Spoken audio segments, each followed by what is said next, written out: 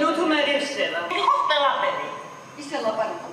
გეგონება ასეთი რაღაც პირველადის. დღეს ფესტივალის ფაქტიურად აქტიური მუშაობის მესამე დღეა. ჩატარდა ოზურგეთის თეატრის სპექტაკლი დედა ომი, რეჟისორი და ფაქტიურად სპექტაკლის ავტორია საბა ასლამაზიშვილი და ჩემი ძალიან მაგარი მსახიობები. მე უღრმეს მადლობას ვუხდი მათ უპირველესად. ამის გარდა უღრმეს მადლობას ვუხდი დარისპანსა და ჩვენ ქართულად ასევე ძახით და ნიკას, რომელთა ინიციატივითა და ორგანიზებით ჩატარდა ეს ფესტივალი.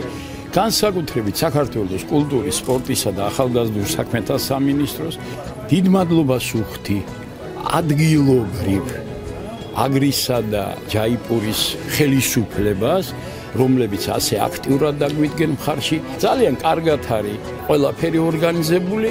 And I want to say that it's a wonderful performance by all the artists and Georgian team.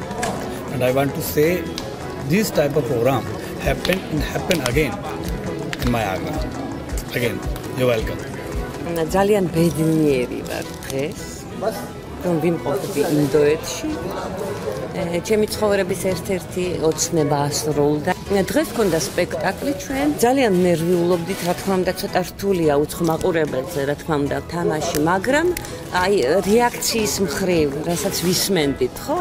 აი ძალიან კარგად აი ესე სინქრონულად მოყვებოდა მაყურებელი და ბოლო-ბოლო იცი რაღაც კმაყოფილების გრძნობა დაგვრჩა და ეს ძალიან מחარებს, ძალიან მაბედნიერებს და მე იმედი მაქვს, რომ აი ეს ურთიერთობა ინდოელი ხალხის და ქართველი ხალხის და ეს კულტურების ურთიერთობა გაგრძელდება და მომავალშიც რაღაც უფრო მეტი წარმატება, სიყვარული, სიკეთე, სიყვარული და ურთიერთობა იქნება ჩვენს მხრივ.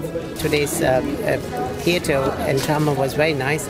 Being a cognitive scientist, I was just wanting to say that it is the games that and other than this drama and theatre and theatrical art that where the human emotions lies that join together two humanities. I mean, so countries' boundaries are immaterial when the art in theatre comes up.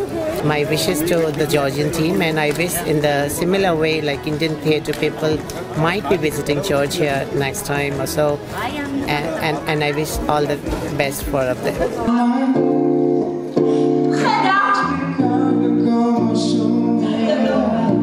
Young kid sees this mirror.